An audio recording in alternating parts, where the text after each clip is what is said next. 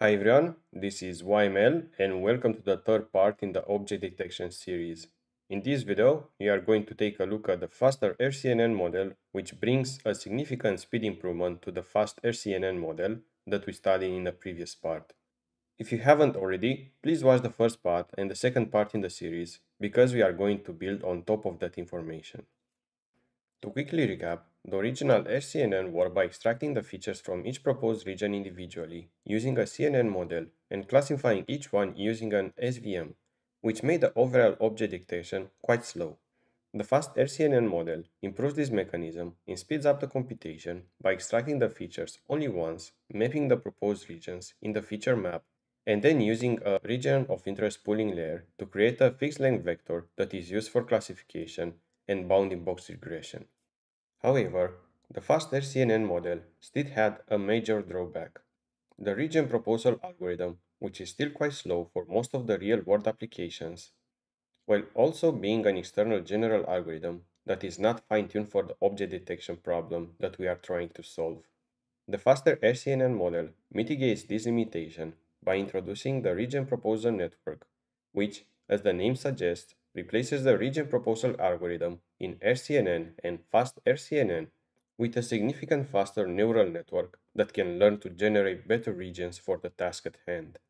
The region proposal network starts by generating anchor points that are placed at regular intervals over the image and act as a prior to predict object proposals.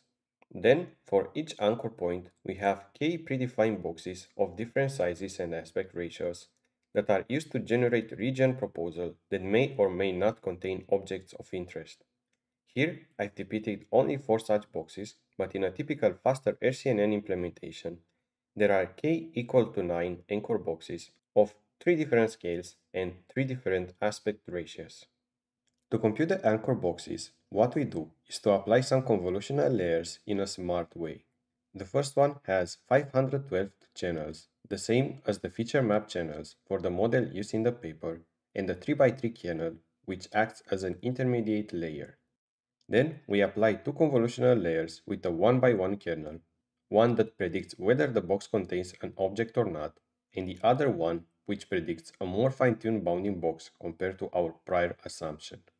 The classifier contains 2k scores for each anchor corresponding to the two classes we are using, object and background, and the bounding box regression contains 4k scores, one for each corner of the box. If we were to dissect this even further, we would see that the outputs of the region proposal network are actually two 3D volumes with the height and the weight being equal to the height and the weight of the feature map, and with the depth of the first volume being equal to 2k and of the second volume with 4k. So, if we were to take for instance this anchor point here, we could predict for the first anchor box that it contains an object.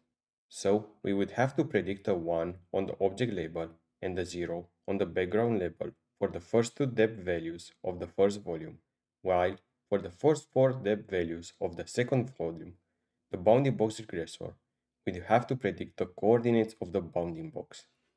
On the other hand, if we didn't have an anchor box that corresponded to an actual object, we'd have to predict 0 for the object label and 1 for the background label.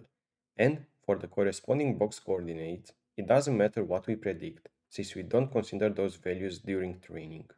I would like to clarify one last thing before the end of this video regarding the way we select which anchor box to use as representative for the ground truth bounding box of an object or background during training. To do that, we compute the intersection over union between each anchor box and the target object bounding box by calculating the area of their intersection and dividing this number by the area of their union.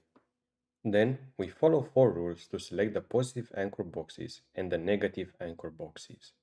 1. We mark as positive all the anchor boxes that obtain an intersection over union overlap of over 0.7 with a ground truth bounding box.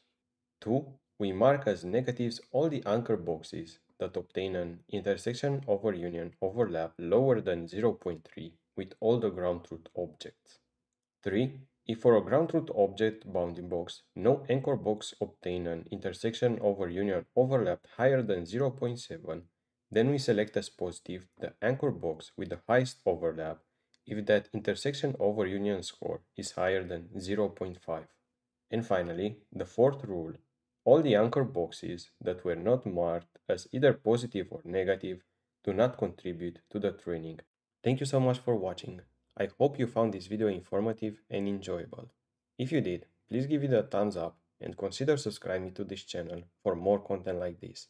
If you have any question or feedback about the topic I covered in this video, please leave them down in the comments below. See you!